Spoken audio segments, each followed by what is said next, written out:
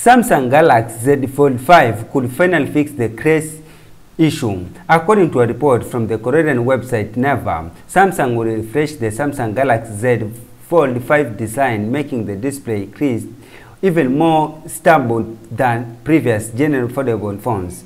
To achieve this, Samsung will adopt the droplet style hinge that lets the device fold completely shut with no gap between the screen bottom and the top section when closed.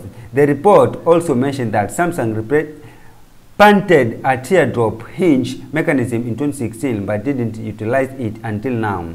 According to folks over Sam Mobile, this change will make the Crease of Galaxy Fold 5 inner panel smoother and less visible than its predecessor. Furthermore, it is speculated that the company wanted to wait until it could come up with IPX8 water resistance rating for its new display.